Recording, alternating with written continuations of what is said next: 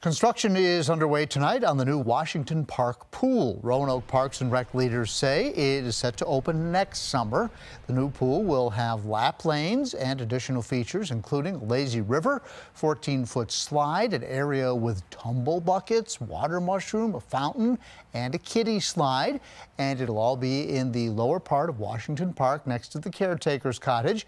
And all that takes time, so we're working as fast as we can, and we're hoping to get it finished as quickly as we can, and we're excited to have the doors open for next season.